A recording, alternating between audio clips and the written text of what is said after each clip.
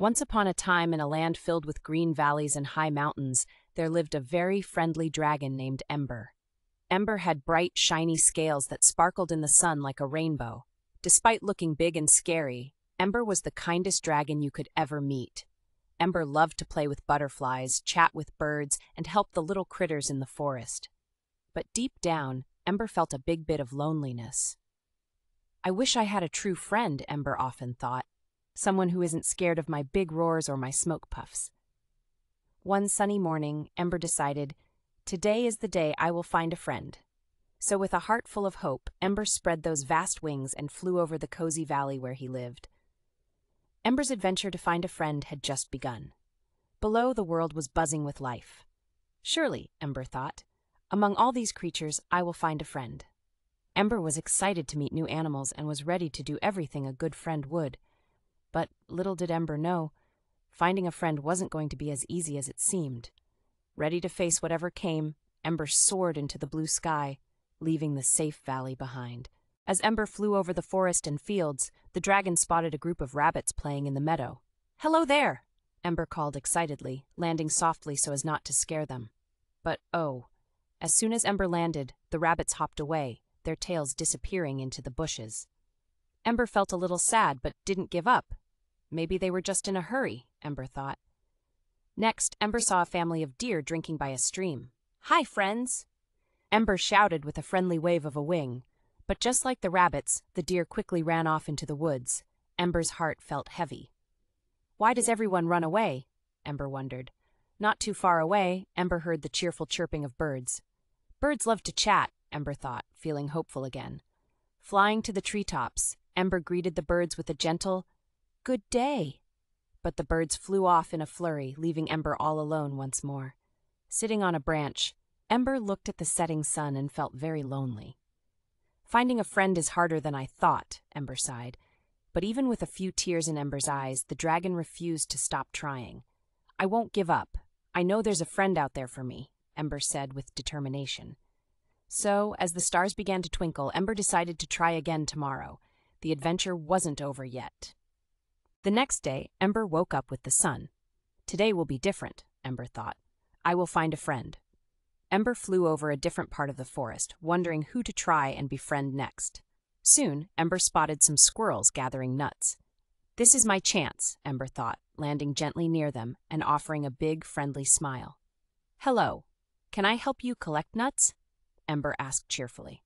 But just like before, the squirrels scattered in every direction, thus leaving Ember alone with the pile of nuts. Ember felt a lump in the throat. Why is everyone so scared of me? Ember couldn't understand. It was then that Ember heard whispering voices. Hiding behind a big tree, Ember listened. It's that big dragon again.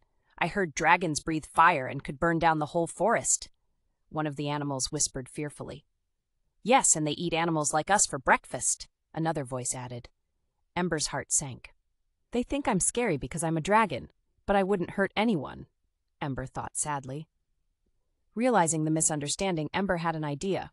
I need to show them I'm a friend, Ember decided. With a new sense of purpose, Ember started helping around the forest quietly. Ember watered flowers, helped build bird nests, and even carefully placed the scattered nuts into the squirrels' homes. Ember worked hard, hoping to change the forest animals' minds. After a few days of helping in secret, Ember noticed a change. The animals were starting to come out while Ember was still around. They whispered less and watched more, curiosity replacing fear in their eyes. One morning, as Ember was gently moving a stranded fish back into the river, a little rabbit approached, hesitantly. Why do you help us? The rabbit asked, its voice tiny. Ember smiled kindly.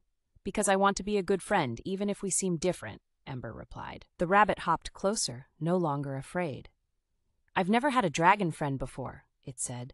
And I've never had a rabbit friend, Ember chuckled. Word of Ember's kindness spread like the morning light through the forest. Animals started to approach Ember, asking for help with tasks or just wanting to talk. They saw Ember's gentle heart and how the dragon's actions spoke louder than any fears they once held.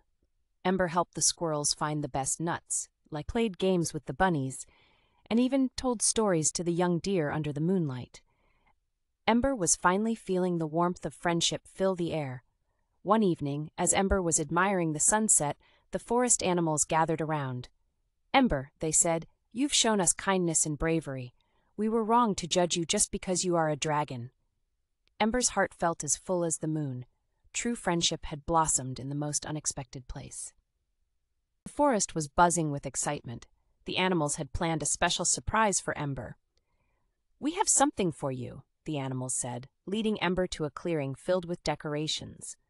It was a party, a thank you party for Ember. There were colorful flowers everywhere, and in the middle of the clearing was the biggest pile of fruits and nuts Ember had ever seen. "This is for being such a wonderful friend," the little rabbit said, hopping with joy. Ember felt so happy. Tears glistened in Ember's eyes. "Thank you, everyone. I just wanted friends, and now I have a whole forest full of them." Ember roared with joy, a roar filled with happiness and not a bit scary. The party was filled with laughter, games, and stories. Ember breathed out gentle puffs of smoke, making shapes that delighted everyone. That night, as Ember lay down under the stars, surrounded by new friends, the dragon knew this was just the beginning of many adventures. "Good night, friends," Ember whispered, feeling grateful for the warmth of friendship.